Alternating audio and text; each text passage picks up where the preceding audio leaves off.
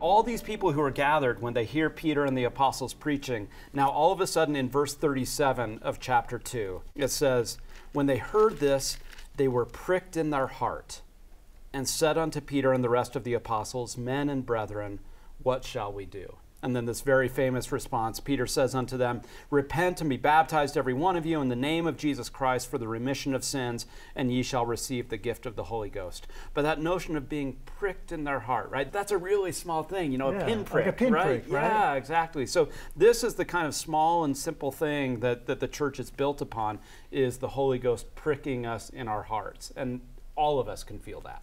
Shane and Marianne, what thoughts do you have as we talk about just how important it is to pay attention to those small, simple things as we try to create something wonderful?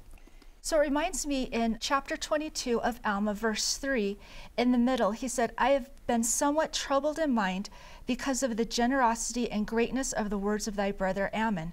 So because of that experience, it just plays in his mind and it softens his heart to the point that he's willing to listen to Aaron.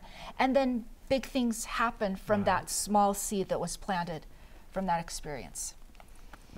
Any thoughts you have, Shane, on this as well? The end of 39, this is chapter 2, verse 39, for the promise is unto you and to your children and to all that are afar off, even as many as the Lord our God shall call.